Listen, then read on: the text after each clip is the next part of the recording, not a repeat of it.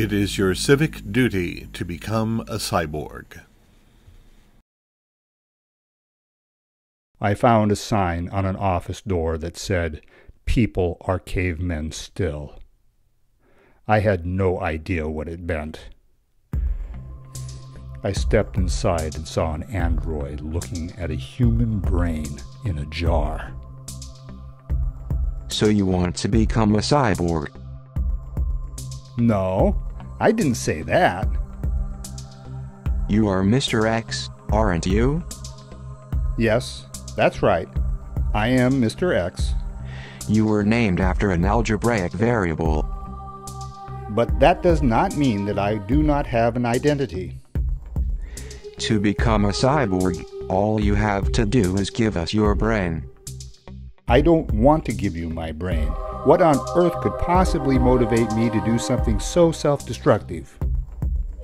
Sheila here used to be a human, didn't you? Oh yes, I was a human until I gave up my brain.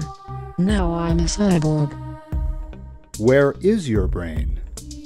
It's been deconstructed into modular thought circuits for cyborgs.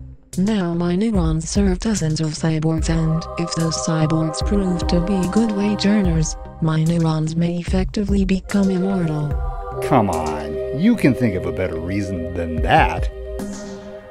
Oh sure, there are lots of reasons to give up your brain and become a cyborg. For one, cyborgs earn better money and have greater social prestige. People make diddly squat compared to cyborgs. Not only are cyborgs better workers, they never break the law. They are perfectly loyal and reliable. They respect the environment. They understand consequences and never do harm. People are airheads compared to cyborgs. When you think about it, it's your civic duty to become a cyborg.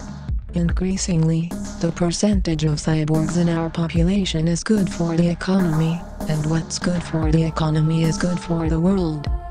Well, I don't want to give up my brain. That's fine, sir. You do as you choose. Sheila will show you the way out.